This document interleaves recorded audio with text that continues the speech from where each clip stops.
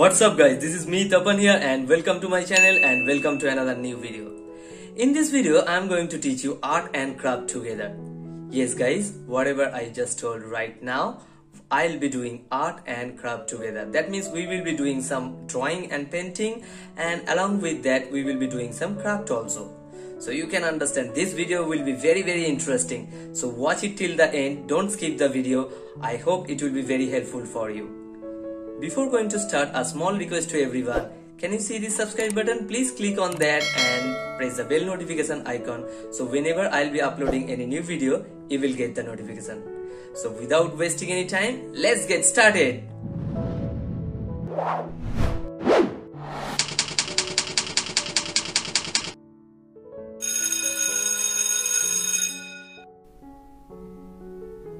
For this project, we need glue, scissor, round pen brush, black marker and oil pastel, and dual color A4 paper. Instead of dual color A4 paper, if you have single color A4 paper, that also you can use. So as you can see, I'm going to take out two different color of A4 paper. One is sky blue, another one is red. So we are going to make origami. Before making origami, we have to know what is origami. Origami is the Japanese art of folding paper into decorative shapes and the figures. So the Japanese people, they used to make origami with paper folding. Ori means folding and gami means paper. So whatever art we will make with paper folding, that is called origami. So as you can see, I have taken the red paper and I have already folded from the middle. Now I am going to cut in the same line with the scissor. Whenever you are cutting the paper, you have to be very careful. If you do a simple mistake, then what will happen? Might be you will cut your fingers, you will get hurt. So you have to be very careful, and not only that, you have to be careful for cutting the paper also, because it has to be perfect straight line. So now you can see, again I am folding from the middle. That means from one A4 paper we can cut into 4 pieces. So from the 4 pieces we will use only one paper. Whenever we are going to make origami, the paper has to be square. If it's not the square shape, then what we have to do, we have to make it into the square shape. Generally A4 paper, the size is 8 inch by 12 inch. That is rectangular shape. So after cutting 1/4 of the A4 paper, you can see that paper is also looking rectangular. And now I am folding from the right side to left side into triangular shape. Then what will happen? I can make the paper into square mode. So before going to start origami, you have to remember our paper has to be square. If it's not square, then we have to fold it from the right corner to the left side, and after that we have to cut this extra part. And remember, whatever origami we are making today, we should not throw the extra part, because we can use that extra part also. So now you can see what I am doing. I am taking my paper from bottom to top and I am folding and pressing it to make the crease. Whenever we are making origami, if we don't make the crease properly, then it will be difficult for us to get the proper folding. So after making the crisscross, you will get a cross sign or the multiply sign or alphabet X on your paper from both the corner. And now I have taken the bottom corner to the top. Then what will happen? I can make one horizontal crease. See, already I got the cross line and one more horizontal line. Now I am folding my paper into triangle shape. whenever, again and again I'm telling, whenever we are making origami, we have to press our paper properly. We have to make the crease nicely. Then only we can go for the next step. Now see, I have kept my paper into triangle mode, and from the middle fold or the middle crease, I'm just going to fold it by my right hand index finger, and the left side paper I have pressed with my left thumb. And now again I'm pressing the paper and I'm just trying to put inside the red paper. Already I have that fold, and by this way I can make a double triangle of red colored A4 paper. So you can see I have this side 2 paper and this side also 2 paper, like left side and the right side. You can see the shape, then you can understand. When you are doing this origami, you have to be very patient. No need to hurry. So now I have taken the upper right side red paper and I am folding into left side and pressing too much to make the crease properly. I will do the same thing with the left side paper. There are 2 paper on the left side and I just have taken only 1 paper, and I am folding it and pressing for making the crease. So our origami fish is ready. So you can understand the shape we have made with the paper folding. We didn't use till now any glue or any scissor for making this origami, just to cut the paper. And now with the help of marker, I am just going to make the eyes and one curved line.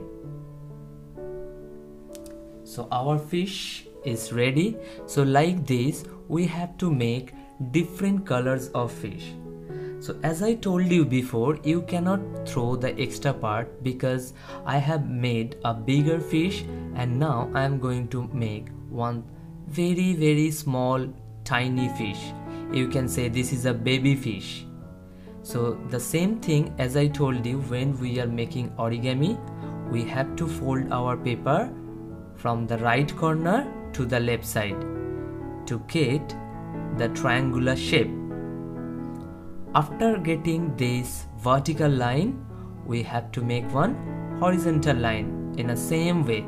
However, I showed you for the bigger fish, the smaller fish also we need to do in the same way. So see, I got the plus sign on my paper, and now I'm going to take the bottom 2 corner to the top side. Then I can make one horizontal line on our paper. After making the horizontal line, you have to fold it into triangle shape. Then you can keep it and you can press the paper with your right hand index finger, and with the help of left hand thumb you can push the paper into the right side. And the same thing you can do with the left hand's index finger. Push the paper and put it inside and make the triangle perfectly. It has to be pointed. Whenever you are making any origami, you are folding it, it has to be pointed properly. Then only you can be successful of your origami art. So now I have taken the same thing, like from the right side I have taken 1 paper, and now I have taken the left side 1 paper and folding it to the right side. It's almost done. After that, again we need to take the black marker, and with the help of black marker we need to do the eye and that curved line. So before this blue fish, I made the red one, I made yellow, purple, green, pink, orange. Like that I have made different colors of fishes. And now I'm going to draw some colorful stones with the help of black marker on the sky blue A4 paper.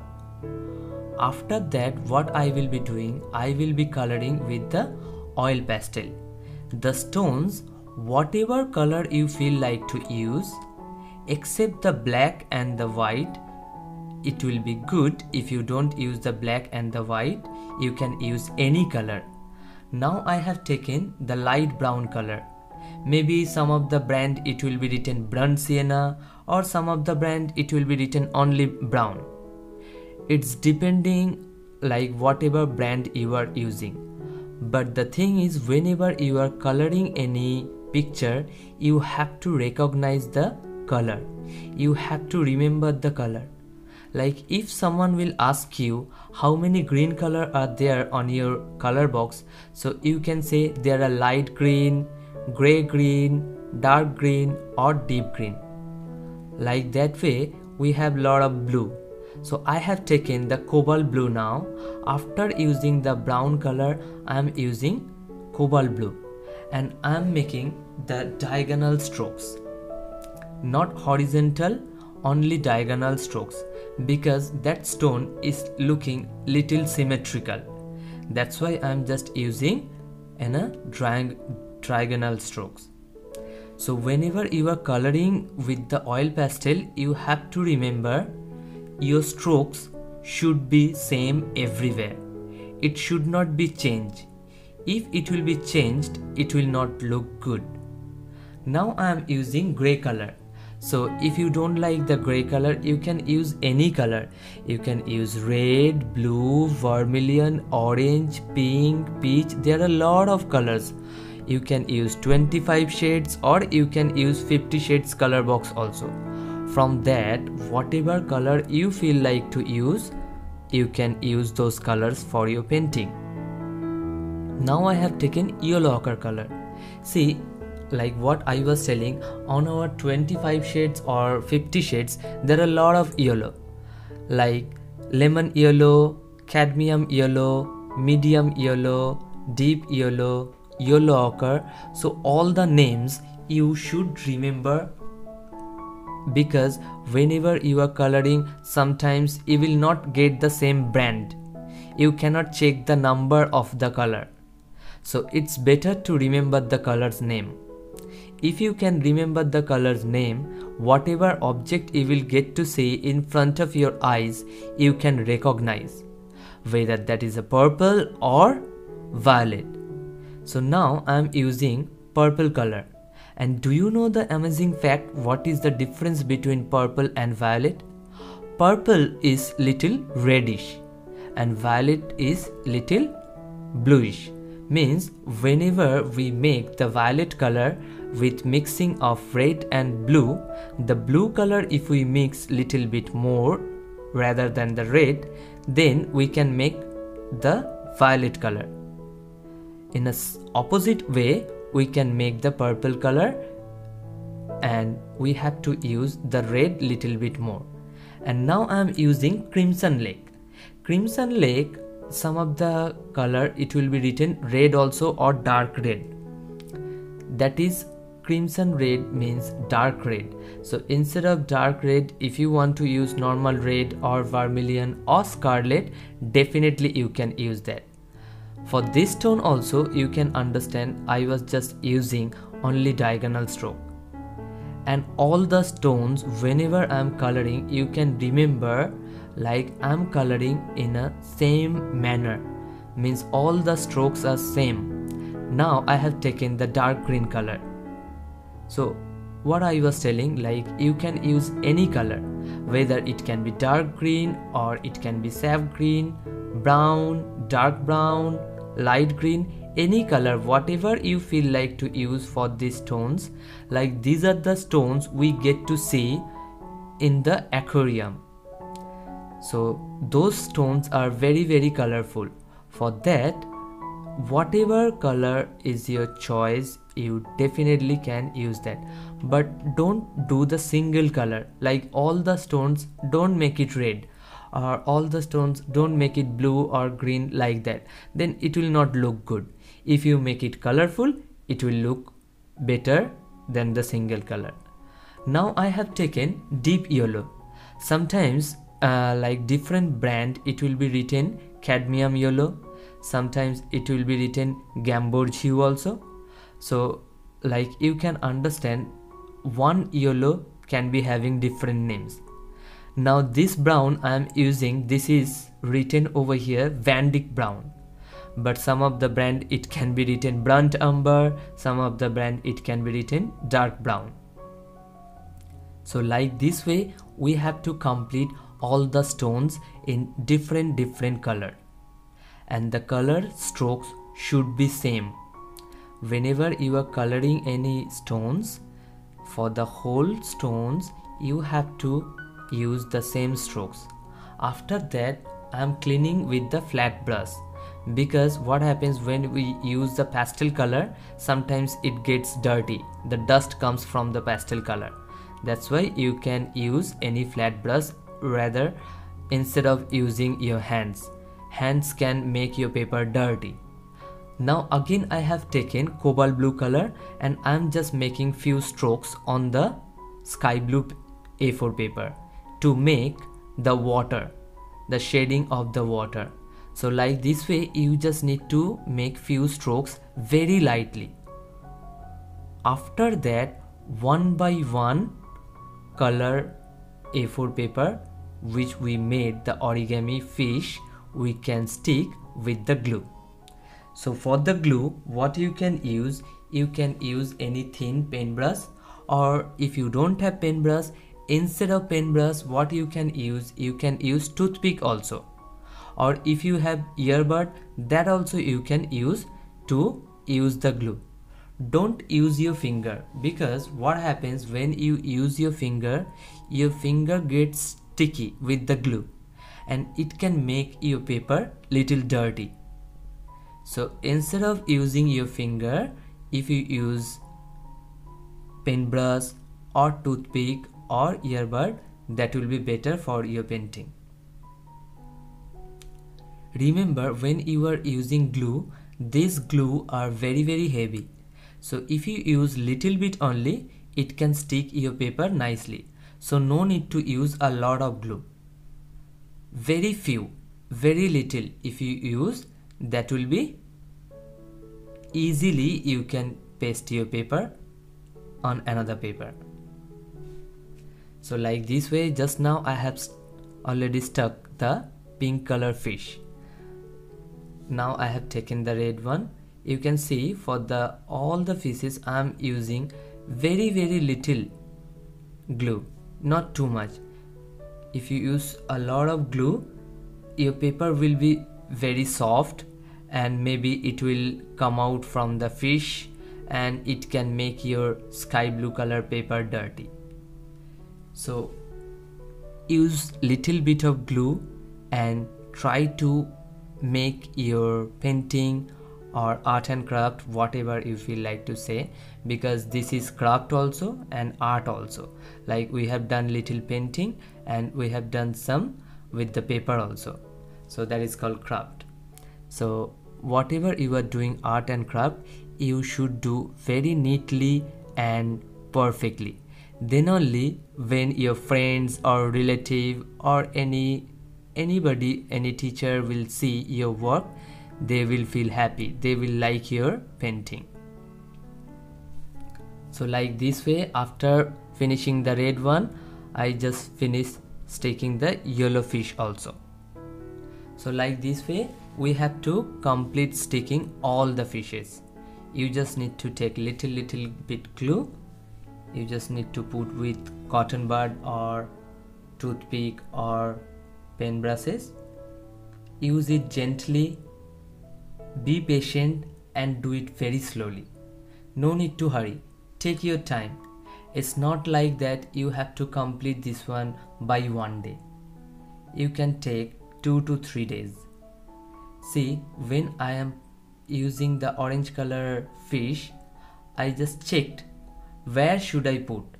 Where I got to see the gap, there only I am using the fishes for sticking. If you keep the fishes up of the another fishes, it will not look good. So wherever you are getting to see the gaps, just try to use those gaps, then it will look good. So like this way already I stuck the green color. Now I have taken the purple color fish. And for the small fishes also, you just need to use very little glue, very tiny strokes. That will be enough for the small fishes. So you can use the fishes, you can stick the fishes in a random way. It's not like that you have to follow my one only. Wherever you feel like to paste the fishes, definitely you can paste. But the thing is, what I want to tell you, there should be one sequence. It should not touch another fish. Then it will look good. And you should leave little bit gaps. Because this is A4 paper and we have made so many fishes. On this A4 paper, we have to stick all the fishes.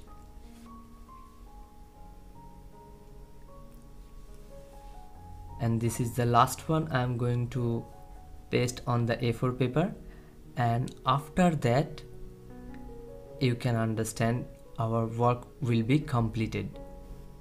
So after completing this project, you can nicely decorate on your wall, you can frame it, or else you can just laminate the paper and you can keep it in a file properly.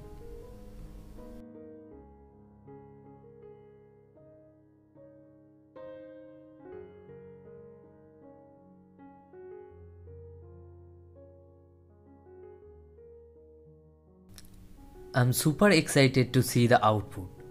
What do you guys think? Share me in the comment section below.